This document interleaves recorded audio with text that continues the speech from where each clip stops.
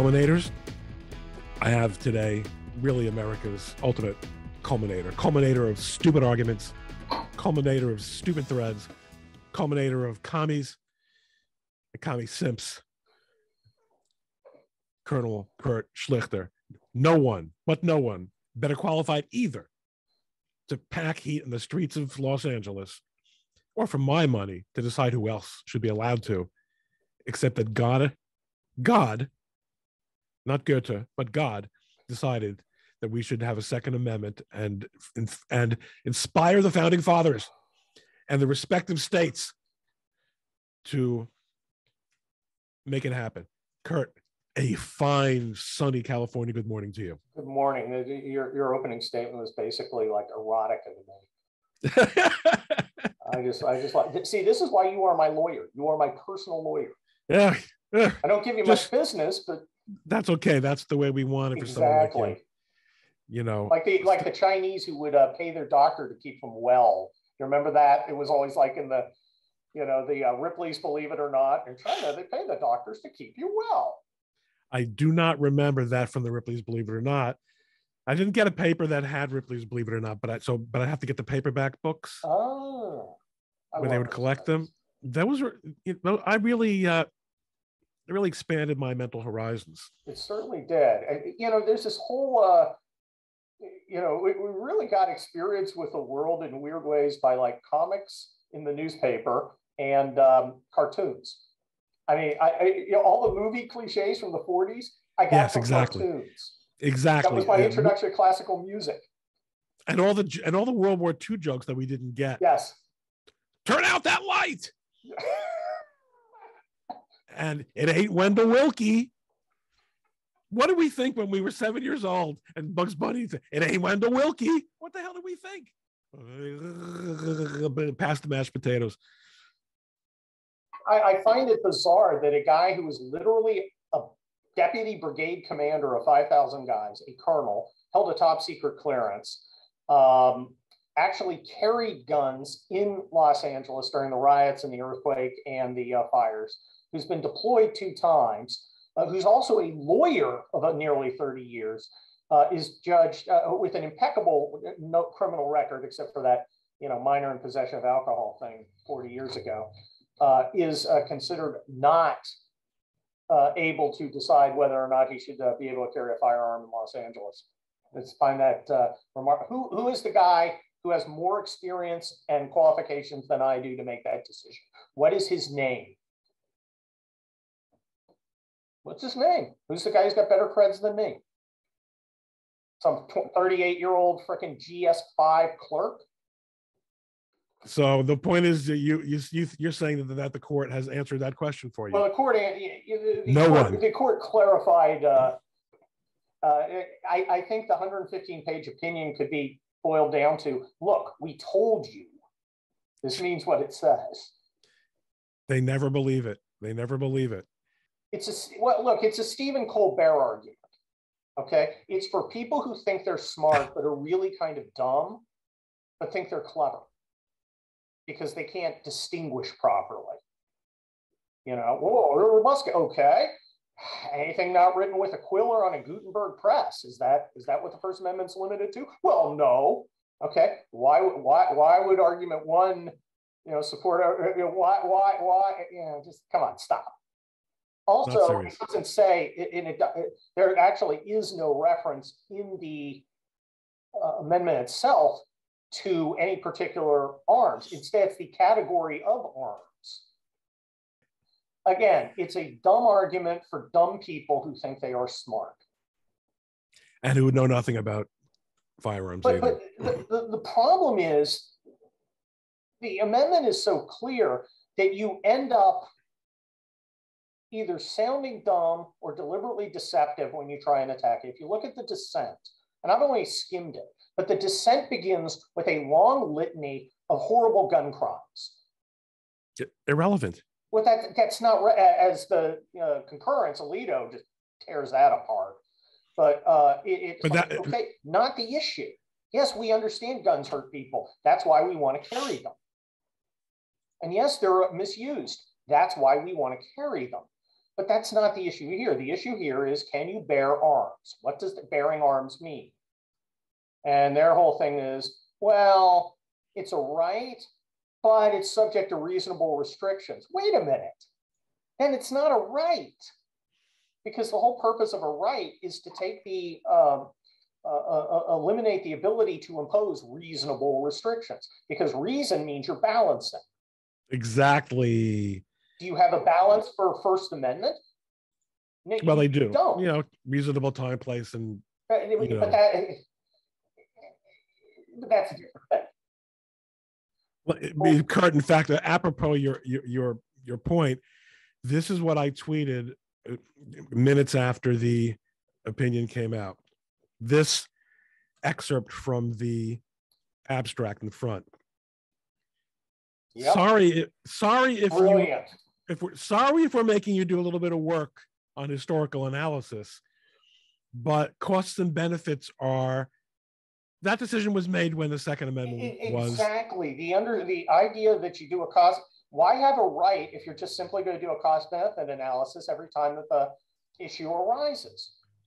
And this is just so awesome. While judicial deference to legislative interest balancing is understandable, where was the person who wrote that during the COVID lockdowns, by the way? Exactly. It's not deference that the Constitution demands here. Exactly. The very Bingo. product of an interest balancing by the people. Bingo. I show you the new blockbuster. Oh, there we are. Kurt Schlichter. Who you mean we, Kimosabe? Explain.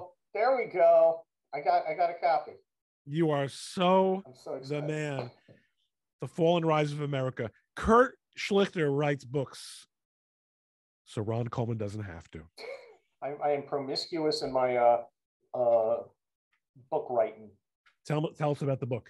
Oh, you know, it's like I said, it's an erotic journey. You know, it's a lot of things. I talk a lot about how America could fall, how far America's fallen, how far it could fall. And I talk about what we can do about it. I start off in the Gulf War, because I didn't know at the time, but I was at the culmination in time and space and time of American power. I was with 7th Corps headquarters. We were the unit that took out the Republican Guard, 100,000 armored corps.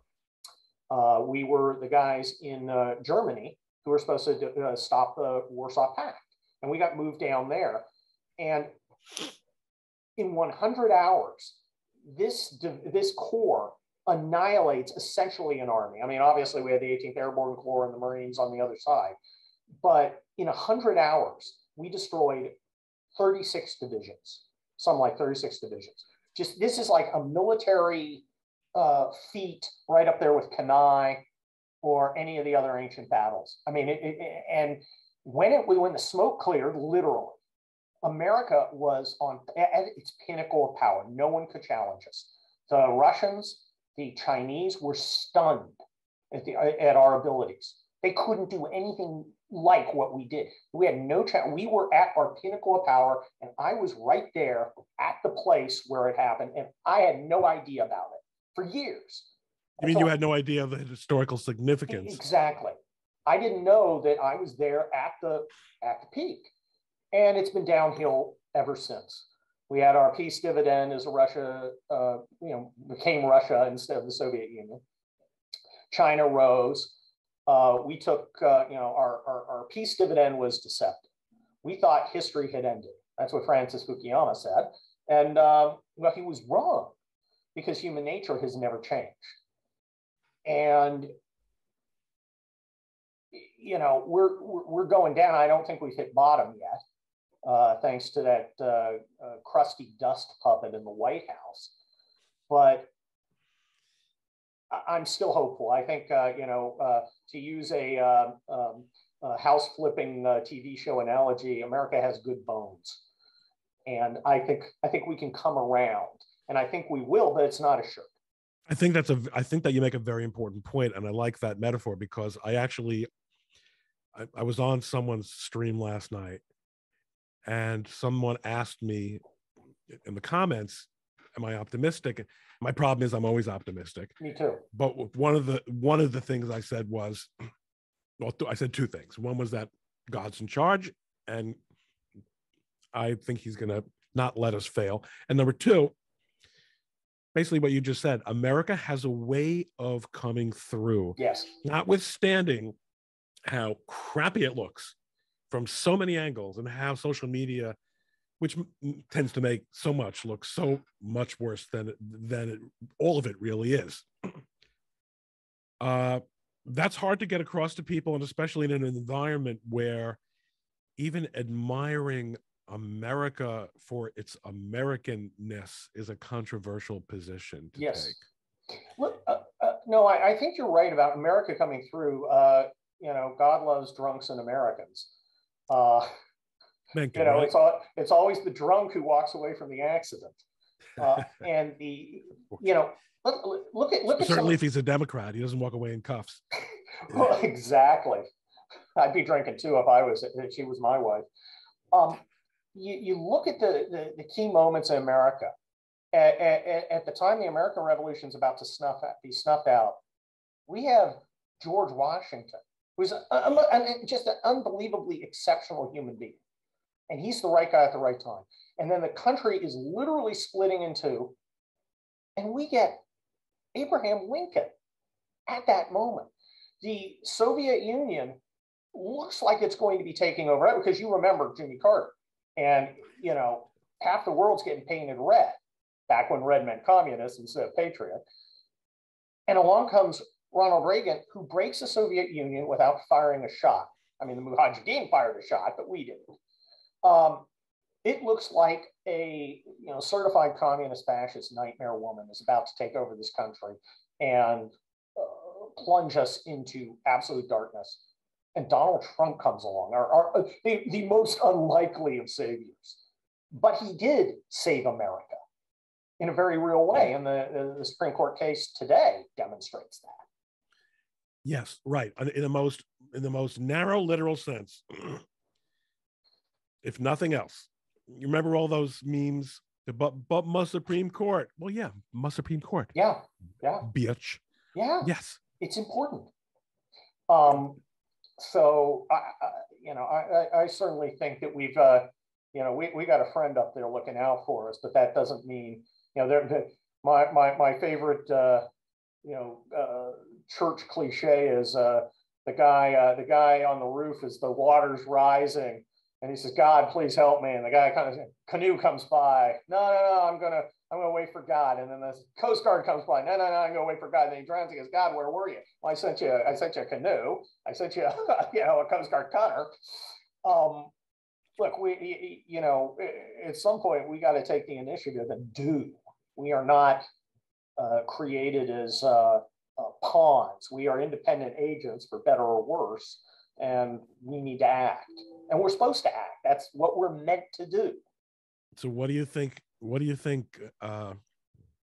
the average American, and the average American should be watching this, yes, presumably is, and the average American is pretty much the average between Ron Coleman and Kurt Schlichter. I mean, right? I think you're right, frankly. I mean, most people are lawyers now anyway. Well,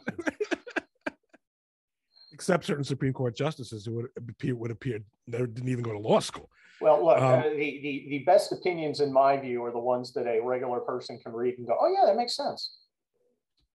Yes. It's funny. My partners said my best quality as a lawyer is I have a general sense of the law, so I can say, there's probably a case that's going to say this, because that just kind of sounds like what. That's right. That's right. That's what you do at a certain level of seniority. Is you get. Hopefully you find someone who can find that case, because you just know how these kind of things go. And every once in a while you get one that's like completely the opposite, and the reasoning's always shoddy and it's annoying. But then that doesn't happen a lot. Then you know what the task at hand is. Then you know what the challenge is. And the challenge now, the action that you describe, your book has a subtitle, "The Fall and Rise of America." Now you have written before in an optimistic vein about a comeback of America, about a a renaissance of our values and our civic culture. What do you think is going to happen that's going to result in that rise? Look, I mentioned several times, I weave a lot of history in here, everything from Rome to modern stuff. But I talk a lot about the Great Awakening, when the United States was a giant religious revival. And I think we're going to see not necessarily a sectarian religious revival, but a generalized religious revival, because people, look, a lot of this leftist nonsense that we see, everything from the global warming cult to CRT, is, there's a space in you for God. Right. And if you expel him, it's going to get filled with nonsense. And not only that, it's a fight against God. Yeah, the transgenderism, there could be no more profound fight yes. against God. And, you don't fight against something that you don't believe in. I think you're correct. The people who hate religion most are the people who've been alienated by, it's not really religion, it's certainly not God, but it's people acting on his behalf who misbehave. And but that's a continuing theme. You read the Bible, and the Bible is the story of people making dumb decisions and doing stupid things.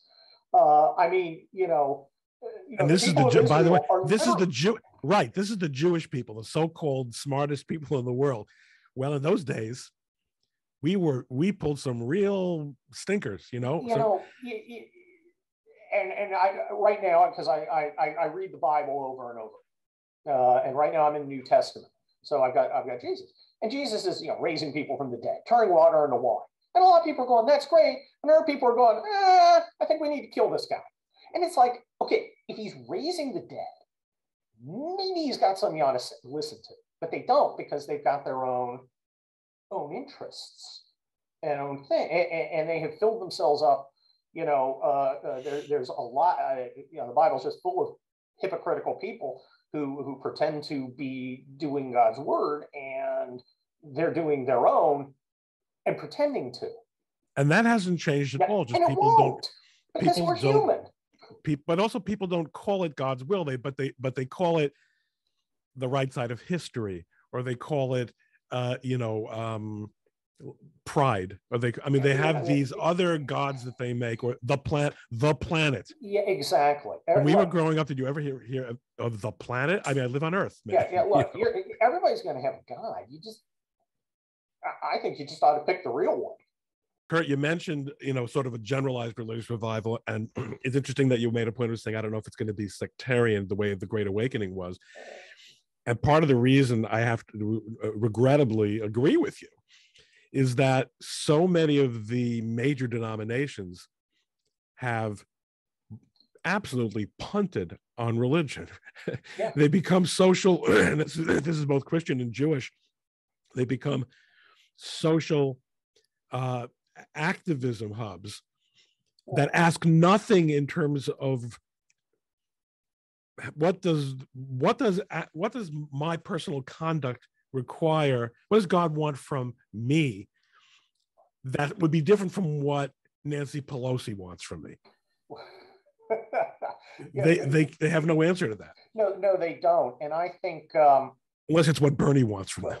I think it's very interesting that I probably have more theologically in common with you, an Orthodox Jewish guy who takes it seriously, and me, a Protestant Christian, which means almost by definition that I don't take it seriously enough. But we probably have more in common than I do with, the Lutheran pastor. Certainly, look, I remember I was in a Methodist church in town, and we were doing confirmation, talking about confirmation with the pastor and some other people. And she's like, well, we're going to take him to a mosque. And I said, okay, that's interesting. And I had spent a year or so in Kosovo working very closely with Muslims. I don't hate Muslims, but I'm like, should we make sure that they've got, Christianity down? And and there was literally someone there in front of the pastor goes, well, how do we know that we're right? And the pastor's kind of like, and I'm like, okay, I don't think it's too much to expect anyone to believe in his own religion. I don't expect other people who have different religions to believe in mine exactly.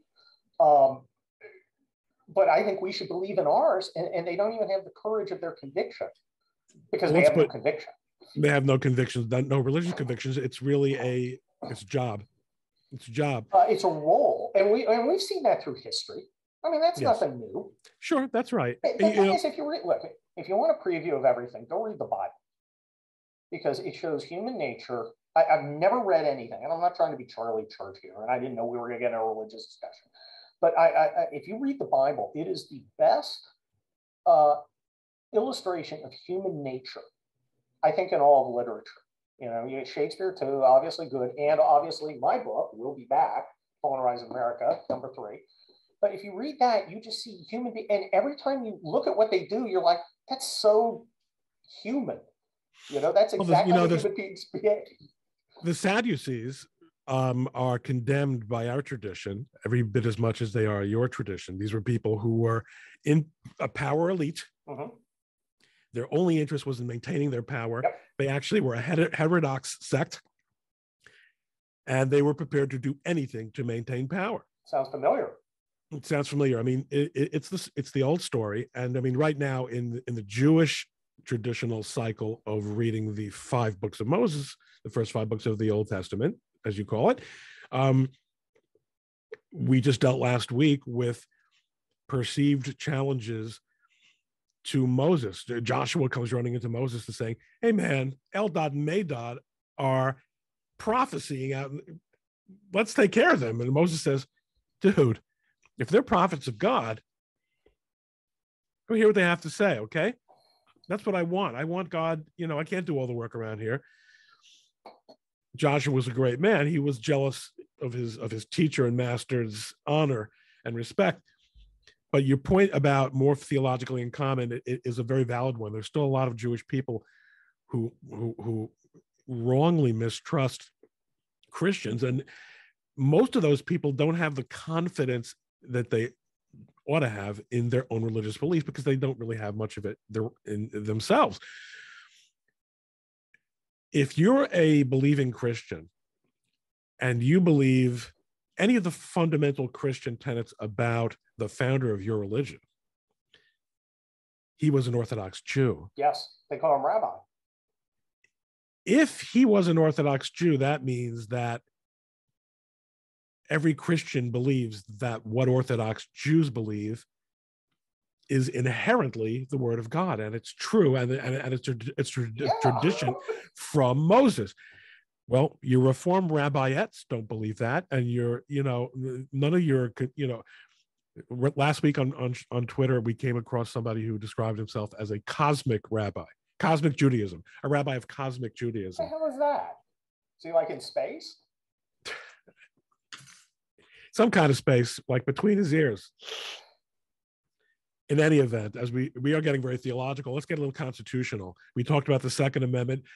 You folks are not going to see this live because it's not what we usually do around here, although it would have been a good occasion to do it, I guess. But today was the big day on the Second Amendment Supreme Court docket. Tomorrow should be the big day on the abortion Supreme Court docket. Tomorrow? Oh, I think so. Oh, great. I'm hosting for Bongino. I guess I know my topic. That should be fun. Better you than me, buddy. Good Lord. Let's talk about the First Amendment, though. That's supposed to be the topic of this. You know, you've heard me say this before, I think. When I ask people to be on the website, they say, well, what's it about? It's about me. It's about talking to Ron Coleman. It's your slant on the First Amendment. It's my slant on the First Amendment, you see. So I never keep it very far, my briefs from the because that was my moment of glory, Man, that's followed not a shortly. bad moment of glory. It wasn't bad. It was a lot of fun. First, the Supreme Court seems to be super doctrinaire almost. I mean, they're kind of almost free speech absolutists at this point. Good. And, they're in a place where I think Mark Randazza would feel very comfortable. Do you agree with I have a number of people who become sort of regular guests of mine. One of them regular. Another, I've got an episode coming up that we recorded with Michael Knowles. Oh, okay. And I had I have another one with Michael that came out last year, and of course Adrian Vermeule. And these guys who are Catholics, their point of view is, and I'm not necessarily averse to it, is free speech absolutism is neither what the First Amendment ever really meant, and that it isn't necessarily good for us. What's your view? I'm giving you a very broad category, but I think free speech absolutism is good for us. First of all, we were created with the right to speak our minds.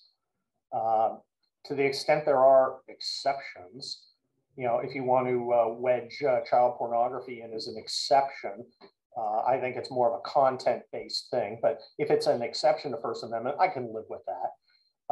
When you are, like, as I was, sworn not to give up to speak secrets when I had a top secret clearance, I can see that too. Actual threats, which to me, I'm sympathetic to the argument that those are more actions than words, even though you use words as the medium. But I think the default has to be, you can say whatever you want. And if there's some reason that the articulation of words itself becomes a crime, then I think you need strict scrutiny is appropriate. And usually, if you look at it closely enough, it's not the actual speaking of the words, but something else that makes it a crime. That's right. So one of my other recent guests was the unparalleled, bizarre, and fascinating and charming. Yeah, we gotta grab him again. Count Dankula. Oh, yes, I saw that. The guy who literally got arrested for saying things. And just roll that around in your head. This is Great Britain. This is a country that champion free speech, and they have gotten themselves to a point where you can be arrested for saying something. And there are a lot of people here who think that's a good thing. And as he explained, the criterion for making the case against someone for hate speech is if the complainant is offended. Well, look, if you're not free speech absolutist, you are all about the slippery slope to, may I please speak, submit what you wish to say in memo form, we'll get back to you. If you're not free speech absolutist, you are for outright censorship, because that's where it will always end up. So let me put to you the question that I put to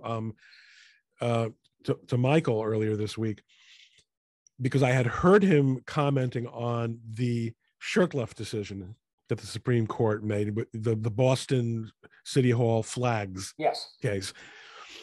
And it made a lot of sense. They said, listen, you can't fly every flag except the Christian flag. The Christian flag's got to go. Sounds good. So, of course, inevitably, along come the trolls of constitutional law, the so-called Satanists. And the Satanists say, oh, yeah, well, our flag too. Our flag too. Yeah. Now, I get it. Michael's opinion was, F you. That's not what free speech is about. And I pressed him and I said, all right, but how do you articulate that to a judge? You're right. It's a troll. No, it is a troll. But trolling is speech. They're making a political point that, and sometimes a political point is just a middle finger. But if you're gonna do flags of religion, you gotta do ones that maybe you don't like. I get that, and guys like me who think obviously against, and I think it's stupid and obvious and kind of hackneyed. But again, if you're either a free speech absolutist or someone's making a decision about what can be said. Now, if it's me who's making that decision, it makes it a lot easier for me to live with.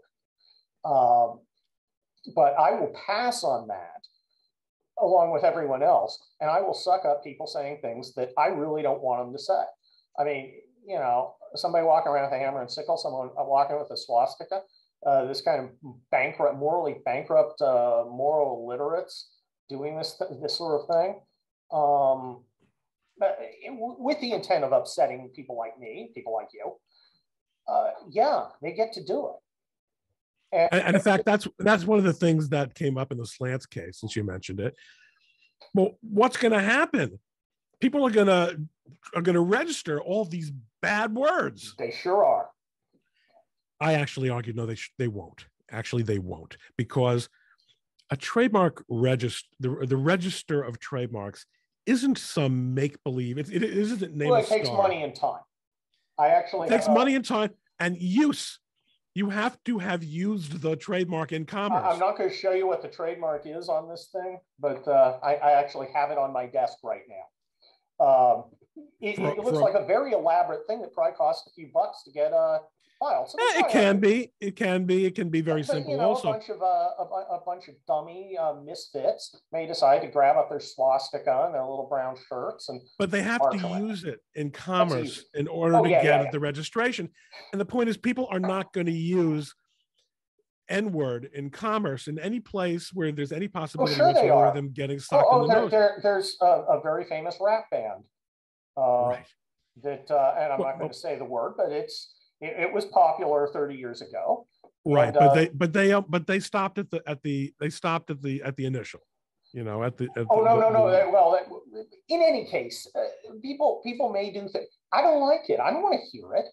I go to the gym and sometimes they're playing some music, and it's using words that I simply will not speak, and it annoys me. Okay, I don't think anybody should be arrested. I have choices. I can walk out of the gym. I can ask them, hey, you want to change the music to something everybody likes? Or I can just sit there and pump iron.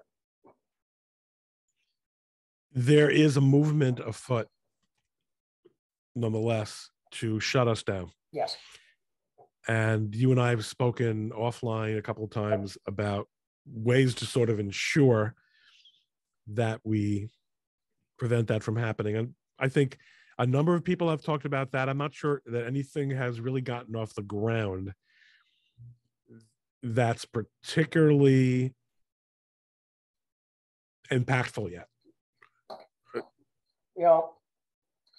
I think a lot of it is going to be, I think a lot of it is going to be the understanding that we're going to start leveraging our political power when we've been told we can't. Look at Ron DeSantis in Florida. He said, well, Disney can participate in politics, but you can't treat them like they're participating in politics. And he's like, no, I'm going to do that. I'm going to treat them like, you want benefits, you be on my side. And I get that. That's political give and take. A lot of these companies and institutions have decided to intervene. They've intervened on the other side, and there are consequences for that. I'm not required to pretend that my enemy isn't my enemy in the normal rough and tumble of politics. If you want benefits, you've got to get me to vote for them. I ain't going to vote for them if you're screwing with me. There are, if you want to participate in politics, I'm not going to send cops to arrest you. But don't ask me for a tax break. You're not getting it because you told me to screw myself. Right. And I think that this is where it gets interesting, because in America, we're not talking about people being arrested unless, although I do think it's possible that people could be arrested next time they decide to take the opportunity of a pandemic to clamp down on rights. Or how about climate change denialism? See, it's always an emergency. Yeah. This is an emergency. Right. We can't be trapped in this whole thing about procedure and rights. Right. It's an emergency. Remember, F your constitutional rights. F your constitutional rights. I want to thank that hack from Rhode Island for making the case for the right of an armed citizenry better than I did in my new book, in the chapter on it. We'll be back, The Fall and Rise of America. F my rights, people have, I took an oath to die for the country, and it wasn't to a president. It was, to the Constitution, to the United States.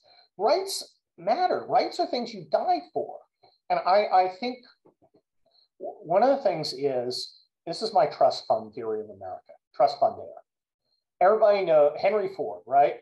Not a great guy personally, but created a huge organization, created the assembly line. Great guy in that sense.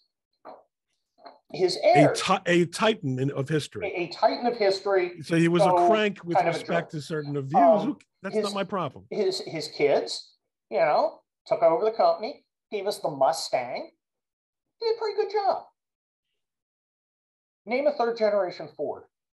They're all rich. Many of them are in, Lincoln Continentals parked outside of crack houses.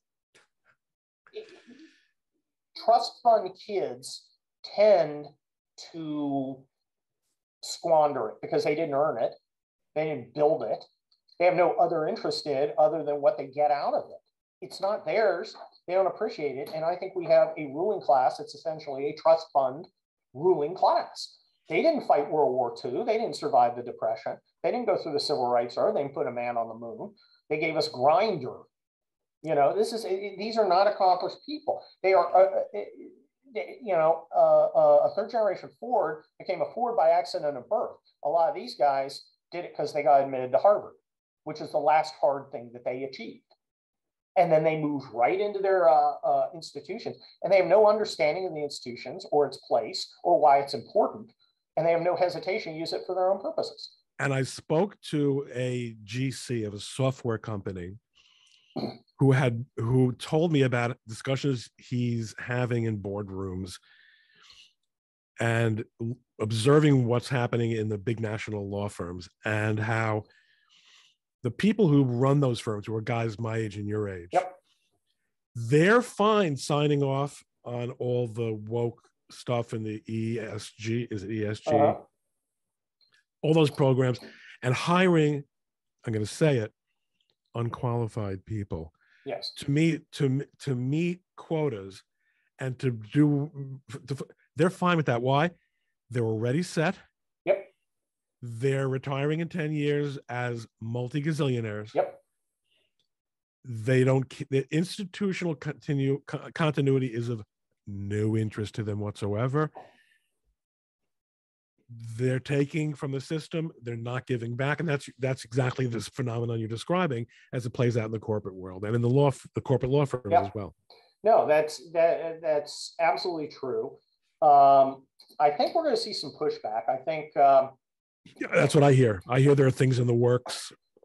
Well, look, Elon Musk wrote a letter. We think our boss is racist. You're fired. What? You're fired. You can't work here anymore because I'm not going to have you trashing it. Even the Washington Post was forced to fire the future cat lady. The idea, I got to tell you, the idea that some punk is going to come in and tell me how it's going to be with a sense of entitlement, not going to play.